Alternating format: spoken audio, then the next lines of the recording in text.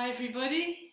Well, I decided not to wait until tonight because we just have some beautiful snow outside, which is kind of covering the earth with a blanket of white. And I don't know, there's something about freshly fallen snow, isn't there? Even though it's not so inviting to go out and have to do things, but it is really, really beautiful to watch. So I thought I would play a little differently today and play from that sense of the gift of God's grace that falls like snow, the gift of forgiveness that falls like that snow, that blanket that covers our sin with his righteousness. And so I give thanks for God's righteousness today, and put ourselves in the hands of the righteous God. He's all forgiving, but he's righteous.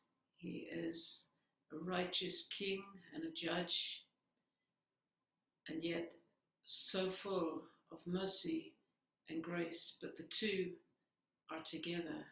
They need to be in our lives as well. Much trust in God's mercy and grace, but a total trust and understanding of who he is and of his righteousness. And I want to be in the hands of a righteous God. So I'm just going to play into that today.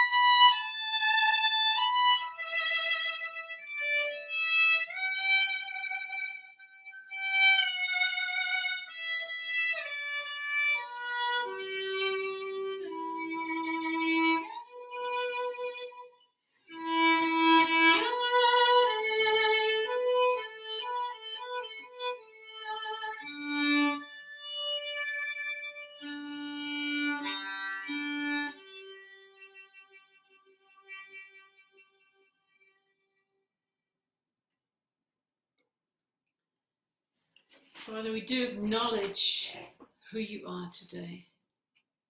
You are the King of all kings, righteous God. And we put ourselves in your hands. We trust you and all that you're doing in our lives, all of the things that we cannot see right now, but we know that you never stop working. You neither slumber nor sleep. And so we put our hope and our trust in the knowledge of the truth of that. We love you, Lord. Amen. So bless you all. I would really encourage you to share these videos. This will be up on a link on Facebook, and it will be up on my YouTube video. And especially just to let you know that over the next few weeks, I'm going to be doing something very special in regards to Oratorio Terezin, which is a piece I wrote quite a lot of years ago. It's really it's a song of hope in the midst of the darkness of the Holocaust, and I really feel that this is a time to be sharing this again. That there's an urgency in my heart. Mostly, the urgency is that we, as the church, will really enter into God's heart for his people Israel. And so I would just encourage you to be aware of this. I'm going to begin to put each week, I'm going to put up a new segment of the oratorio. The oratorio is a long piece for two choirs, children, adults, soloists, symphony orchestra. And it's a big piece. And I created a sort of a video. It's not, I wouldn't call it a film, but it's a video with all of the text and everything. But I've broken it up into 8 portions. And I'm going to release one portion every week on YouTube.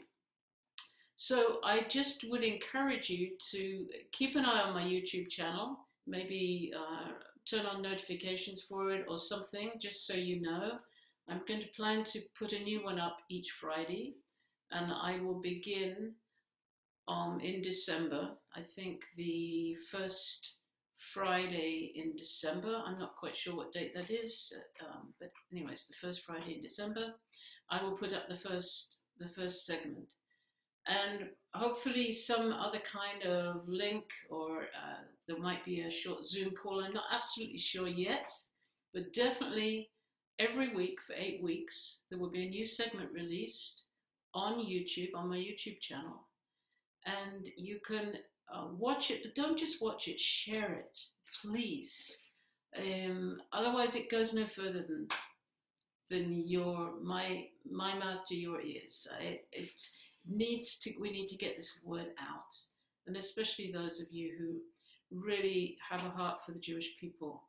And even if you don't at this point, if you want to, then get involved with this and watch it, and watch the segments, and as I will open up the various things that we'll be sharing about it.